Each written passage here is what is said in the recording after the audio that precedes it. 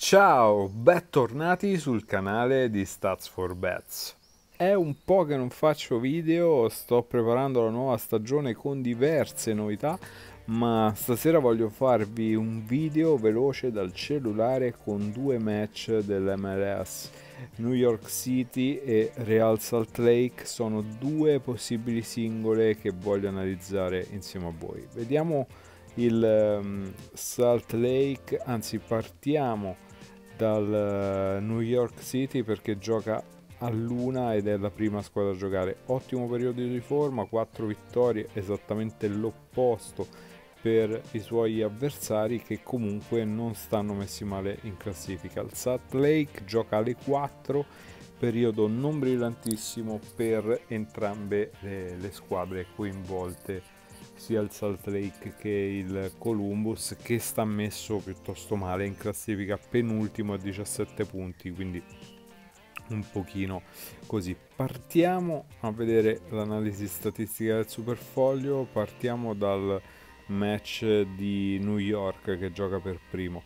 Abbiamo una probabilità statistica che vinca il New York, vediamola un attimo, del 49,55%, solo 10% per la vittoria del Seattle. Le quote sono favorevoli a New York, leggermente non statistica del 17%, ma le statistiche parlano chiaro. Esito 1 molto probabile e analisi delle quote. Esito 1 fisso potrebbe essere ingannevole proprio per il fatto che la quota è non statistica, però certo solo il 17% potrebbe comunque essere un buon esito 1.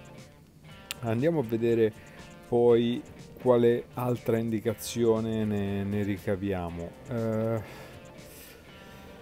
Il 2 sarebbe, insomma, a 8 viene abbassato a 5,40. Non è esattamente la situazione ideale quando anche la quota del 2 cala, è una quota sbilanciata in calo, insomma forse questa cosa che l'esito 1 favorito non è così tanto favorito ci può stare, però vedendo le ultime partite in realtà il Seattle sta veramente a pezzi e il New York invece sta andando bene, quindi esito 1 che teniamo in sospeso per il momento. Vediamo poi il Salt Lake addirittura quasi il 70% di esito 1, bassissima la X, comunque 22 per l'esito 2, che non è tanto, però insomma.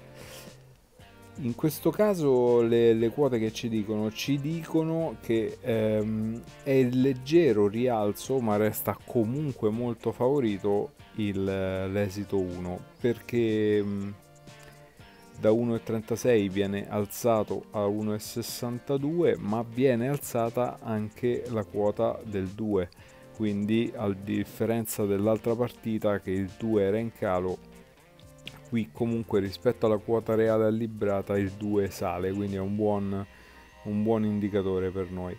Vediamo i dati del Salt Lake.